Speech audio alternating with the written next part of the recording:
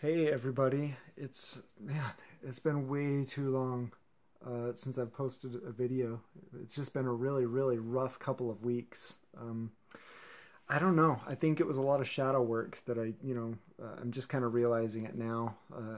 Basically like today, maybe a little bit of yesterday. But yeah, it's been really rough. And then I had this incredible day today that I needed to share with you guys. And boy, do I got a story for you. So yeah, this was really intense. It was really cool. So, um, this afternoon I have this friend. Her name's Katie, and she's like this shamaness. And so we do some like energy work together and stuff. And we try to hang out and connect like usually like once a week. But man, it's been like 3 or 4 weeks. And so earlier this week we'd planned today to like meet up and go up into the canyon and just have some awesome time together.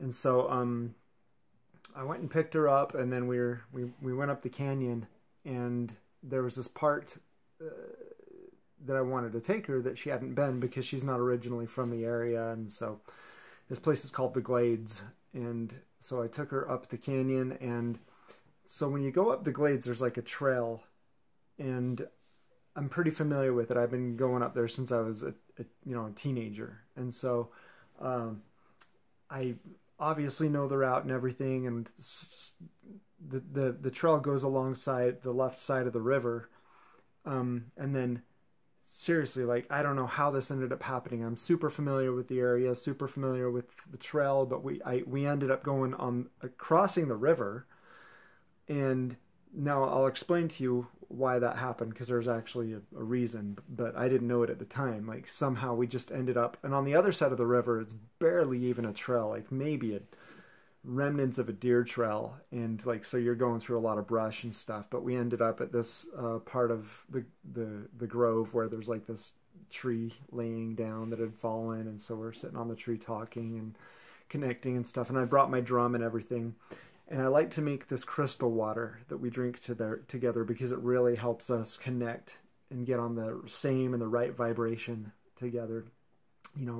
Dial in on the same frequency, so we can really do some powerful energy work. And so I just make it I put a crystal inside of it, or some crystals, just depends, and then I set it on a sacred geometry grid and just kind of let it soak in that for a few weeks, 2 or 3 weeks, and then we'll drink it and just talk and like kind of connect energetically.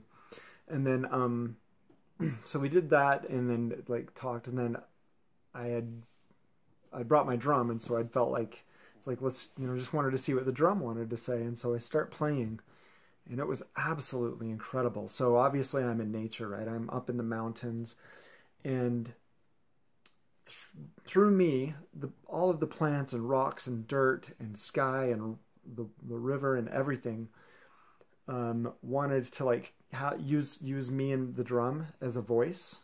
And so I would be channeling whatever plant or rock or whatever was trying to speak, and then there would be another one that would come and like be like, okay, it's my turn, like everything wanted its turn to talk through me.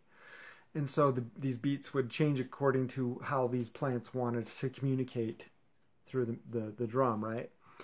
And it was so intense. Like, after a while, like, I drummed for a while, and just all of these different plant beings just channeling through me, and changing. And I got so drained. It was just so exhausting that like I couldn't keep the rhythm anymore. So I'm like, okay, like I'm done.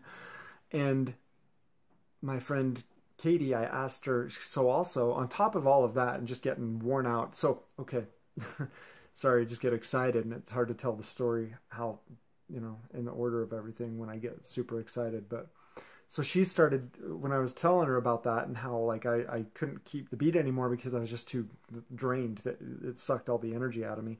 She was like, yeah, like, because for everything that was communicating, her focus and her attention would go to that particular thing. So it would go to this rock or this plant, this tree, and then the water and then the sky.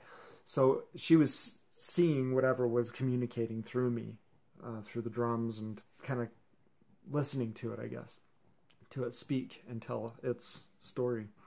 But while that was happening too, we opened up, with the drumming, opened up a portal to a whole nother dimension, and we could both hear this woman singing through this portal. She wasn't aware of us at all, so but she was in the same location, just in another dimension. It was really interesting. Anyway, so we had to go through that a portal to, okay, when we're, I totally left this part out. I'm sorry, like I'm scatterbrained right now because I'm tired for one thing from all of this, and it's just an exciting story. So when we were on that side of the river that I mentioned earlier, I'd been led there. I didn't know it because otherwise I would be on the trail that I'd planned on going on. But Gaia, she was leading me to show me that this portal was there. So we went through a portal, and that grove was on the other side of the portal, and that's where all of that really cool stuff happened. You know, like where we drank the water and sat and like kind of connected energetically to Gaia, and then I started playing and all that. So that was inside of the portal. So she is kind of a caregiver to another woman who has like some disabilities, and so she was supposed to be down by a certain time, and so we realized like it is that time now, and it was a good 20-minute walk back down to the truck, and then another 20-25-minute drive from the truck down the canyon to her place, her apartment. So it should have been like a 40-45-minute trip. Well, here's the interesting thing too. Well, I'm gonna actually, let me get to that. Sorry, this story is so scattered. When we come out of the portal, we both like look at each other and we're like, whoa, did you feel that? Because there was a huge shift in energy. It was literally like stepping straight from 6th dimension to 3rd dimension. So you could feel, okay, we're back in 3D. Anyway, the whole thing should have been like 40-45 minutes from the top of the trail where we were, from, you know, the portal that we made our way into, down to